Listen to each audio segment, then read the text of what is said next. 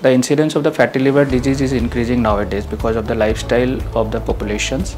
So what do you mean by fatty liver? Basically, fatty liver means there is accumulation of the fat in the liver, so which will leads to damage to the liver, inflammations and fibrosis, and ultimately liver cirrhosis. So that is called the fatty liver.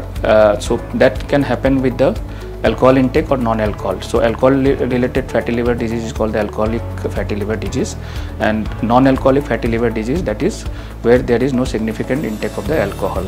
So the most important causes for the non-alcoholic fatty liver disease nowadays is basically obesity. The incidence of the obesity is increasing.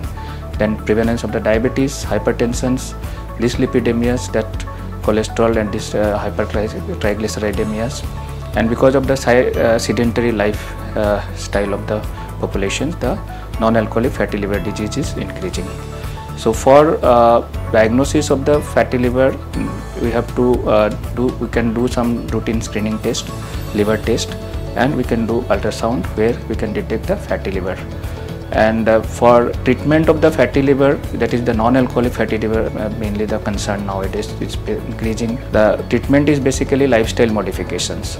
The most important is the risk factor control. So if the patient has diabetes, if the patient is obese, if he has a dyslipidemia, then we have to control the weight, control the diabetes. So basically control of the risk factors.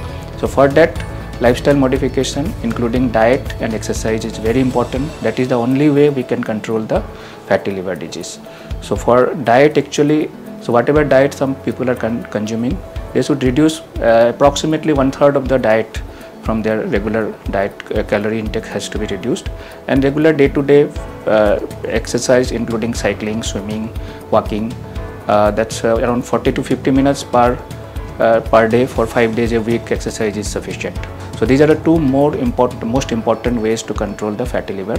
And nowadays some drugs are also available which may help, like vitamin E, and a few new drugs are coming. But the most important is the awareness of the fatty liver and control of the lifestyle.